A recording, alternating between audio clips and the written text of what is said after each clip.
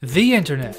We send mails, order food. You're going surfing on the internet. Even our phone calls have gone virtual. Oh, I don't actually remember. It was... Sorry, I couldn't hear you. It was shit connection. But what is common today was but a dream 60 years ago. In order to understand how we got here, let's explore the history of the internet. Sputnik. In response to the Soviet Union's launch of Sputnik on October 4th, 1957, the United States mobilized some of the greatest former Nazis they captured to become the first nation to return scientific data from an orbiting spacecraft. Explorer 1 successfully orbited the Earth and discovered a dense belt of radiation surrounding our planet. Later that year, the US government passed the Interdisciplinary Network Initiative to create a method to share all the scientific data collected by the space program with other government departments and agencies. Except for the Swedes, obviously.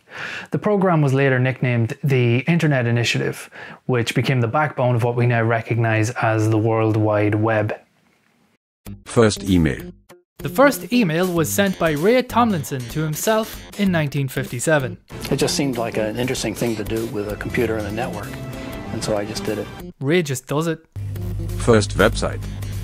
Tim Berners-Lee wanted to make the internet easier to use. At the time, you had to be an expert at computer commands just to navigate the internet. While working at CERN laboratories, he developed a way to link information together and let users browse by themselves. What he had in mind was later known as the World Wide Web. I'm now waiting for the computer to answer me. First photograph. The earliest photo to ever grace the internet was this shot of Le Hon Le Paulet, a band based at the CERN laboratory in Switzerland, where Tim Berners-Lee and his team were busy developing the World Wide Web. First search engine. 4 years before Google launched and spied on everything we do, Webcrawler existed as the first search engine to provide full text search. It changed hands several times over the course of the late 90s, but still exists today, where it combines top results from Google and Yahoo. Such as, why does my cat look like Hitler? If I shave my dog, will he earn respect? Why isn't 11 pronounced as 21? 21. 11. 11. First celebrity. Journalist Mahir Karge made a website called Kissyorg, a simple page with photos and descriptions of himself and his interests, which included a fondness for travel, photography and sex. Although he later claimed that I Like Sex was added to his page by a hacker. His photos showed him as a ping-pong loving man of fun, lounging around in a red Speedo and playing the accordion. The Turk was using the page to meet a lucky woman who might want to stay with him at his home in beautiful Ishmar.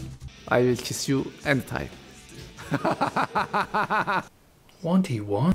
First meme.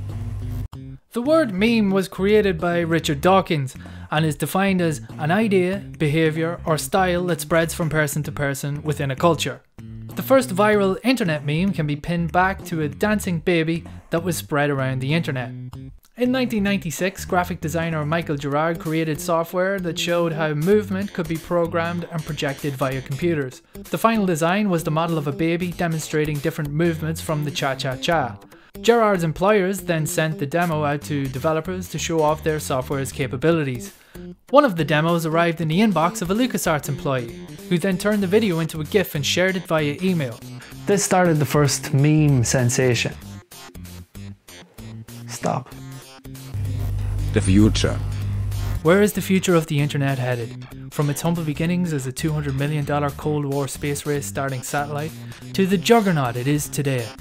I can order a blood test via Theranos, get inspired with a shared workspace at WeWork, order a pizza with my iPhone 21. Yes, the internet has only become more impressive over time. Critics say one danger is this could turn out to be an elitist system, one available only to people with a computer and a modem.